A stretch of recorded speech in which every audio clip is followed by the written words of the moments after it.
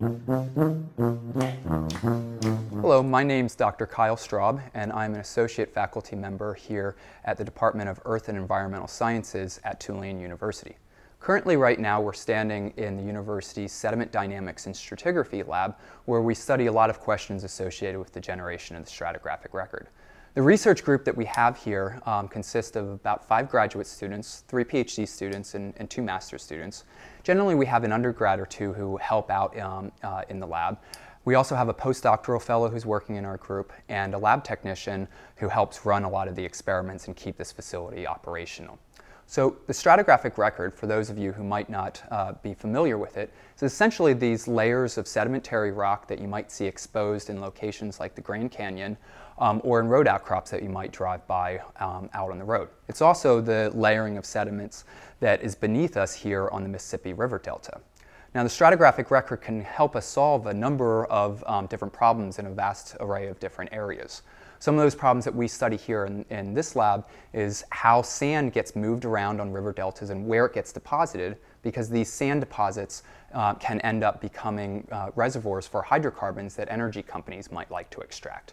In addition to that, we're interested in the stratigraphic record because it contains within it information associated with how environments like deltas that we live on here have responded to past climatic changes, past changes in sea level or past changes in water and sediment that's moving through the river deltas.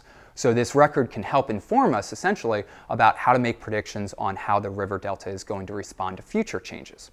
So we study all the problems here in this lab by doing reduced scale laboratory experiments. Rather than study environments like the Mississippi Delta that might be hundreds of kilometers across and difficult to monitor, here what we do is we study essentially small river deltas that we generate in a very controlled environment that might only be a couple of meters across. But since they're small, we can comprehensively monitor them, and also we can control variables such as how sea level is changing or the amount of water and sediment supply coming into the delta very accurately.